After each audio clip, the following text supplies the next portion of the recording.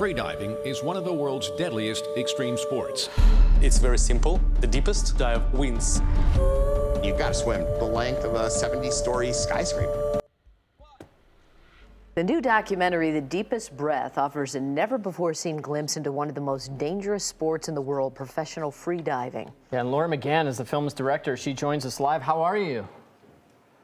Hey, Marcus. Hey, Robin. Thanks for having me on. Hi. So just tell people, people haven't watched this yet on Netflix. I know a lot of people are talking about it, but can you just kind of explain to people freediving, like what the whole principle of this is? I mean, this is ridiculously dangerous what these people are doing, right? So freediving basically is you hold your breath. And in our film, you hold your breath and you go down into the sea, down as far as you can go. They do a lot to mitigate any risk. So they have a full team of safeties around them. They've medics up on the platform that you can see there, and they've more medics on the beach. So, to do it alone would certainly be extremely dangerous. But doing it with a team of safeties around you is quite safe, I think. So the people that you focus on, why do they do it?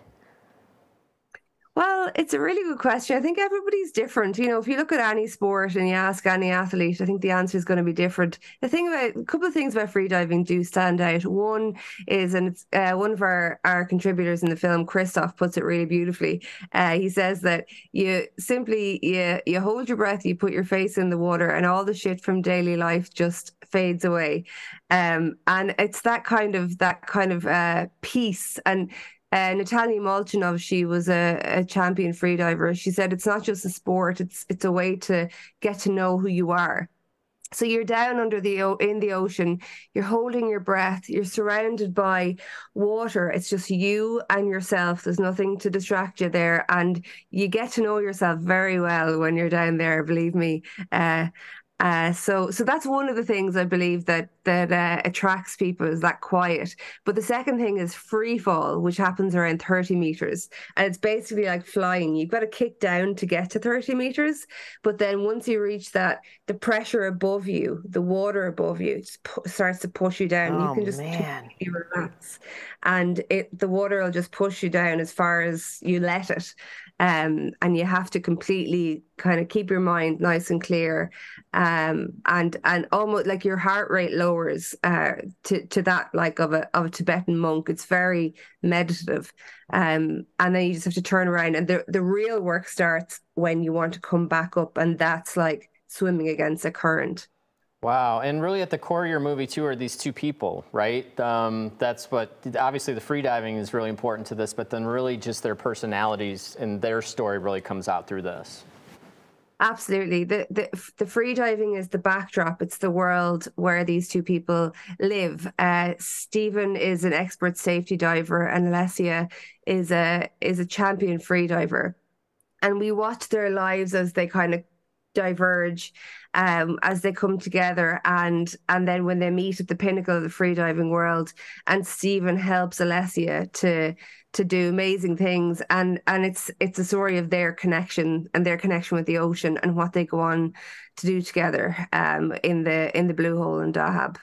And how deadly is this sport? I mean, we always hear, this is dangerous. It looks like, when we see those people free climbing, that looks incredible.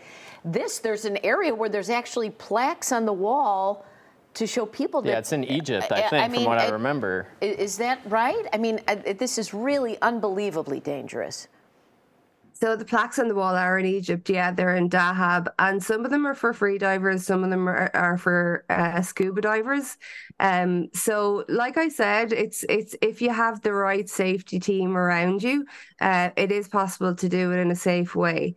But it's really there's a small margin of error at the same time. How long are they holding their breath for in some of these dives? So in those dives that you can see playing there, it can be anywhere from about 3 to 3.5 minutes. Wow. Is kind of if you're going to about 100 meters, and if you're an elite athlete, like some of the people in our film, that's how long it'll take. But some people do static, which is actually even harder because it's all in your mind. Static is done in a pool, and you've got your face in the water, and that's it. And then you just have to hold your breath. And recently, I think it's a bit more now, but it was 9 minutes. Unbelievable. So I think that's even harder. Just do nothing and hold your breath. Unbelievable, but it's a fascinating documentary, The Deepest Breath, streaming now on Netflix. Laura, thank you so much for joining us. Thanks a million, guys.